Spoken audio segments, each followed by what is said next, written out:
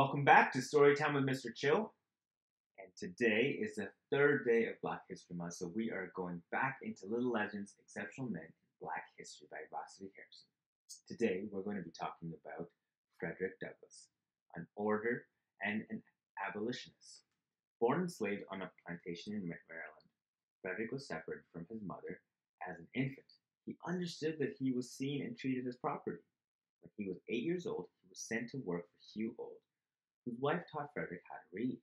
It was illegal for a black person to read and write, a tactic used to keep the enslaved from advancing. When Hugh found out, he put a stop to their lessons. But Frederick had learned enough to be able to teach himself. One of the first books he owned was a collection of historical speeches. So as he learned to read, he was also learning how to give speeches and form an argument, something he would become famous for. As a devout Christian, Frederick didn't understand how slave owners could co-opt the gospel to reinforce ideas of slavery. He tried to escape many times and even tried to forge travel papers.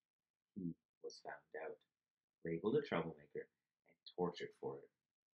In 1838, he finally made his escape north. While free, he fought to abolish slavery.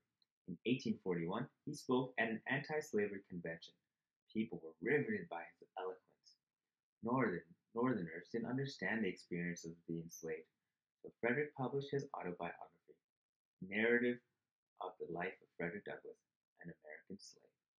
It became a bestseller. Some didn't believe he wrote it or experienced it, so he wrote a second one, this time naming his slave owners. It was a risky move, and he had to go to the United Kingdom to avoid recapture. There he gave speeches, and two of his supporters negotiated to purchase his freedom back in the United States. He published several anti-slavery newspapers, including the North Star. He took his words of abolition to President Lincoln, advocating for the rights of black Union soldiers in the Civil War. He also supported women's suffrage. Frederick's lifelong efforts led to the ratification of the 13th, 14th, and 15th Amendments to the Constitution, and he is remembered as one of the most important people in world history.